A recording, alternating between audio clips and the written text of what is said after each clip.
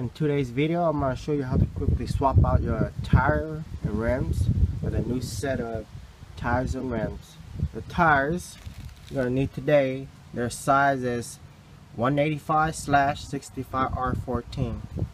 The tools you're going to need today is pretty much your lock socket for your nut if you have a nut lock for your vehicle, your wheels. Then there's my socket. This is a 21-inch, and that's the size for my nut.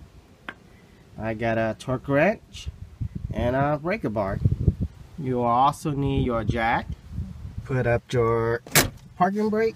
So what I like to do is I lift one side up, change both wheels, put it back down, move to the other side, lift that side up, and change those two sides wheel.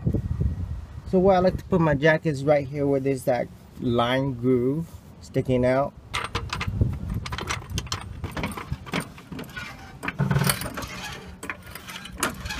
You only need high enough for you to take off the wheels. Usually when I'm fixing cars, I will break these nuts before I even lift my car up. But since the other side is still on the ground, this wheel won't turn. Just remember to de-torque it. It'll be in a star pattern or crisscross.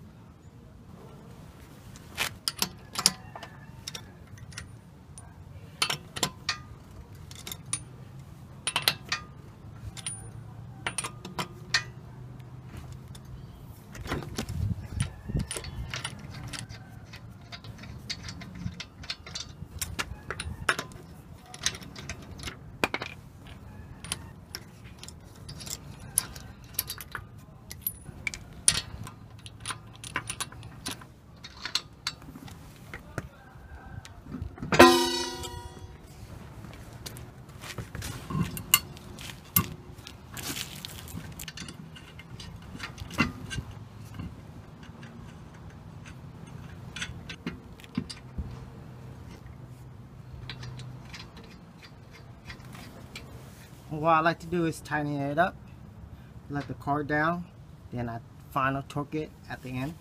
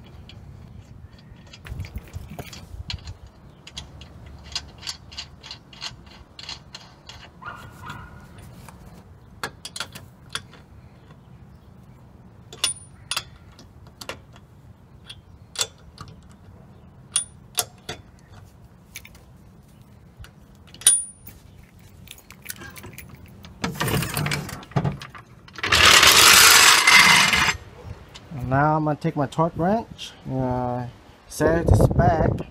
Manual says set it to 73 ±7. So I'm going to set it to 80. And I'm going to take my socket for my that will fit my nut, which is 21, and torque that tire.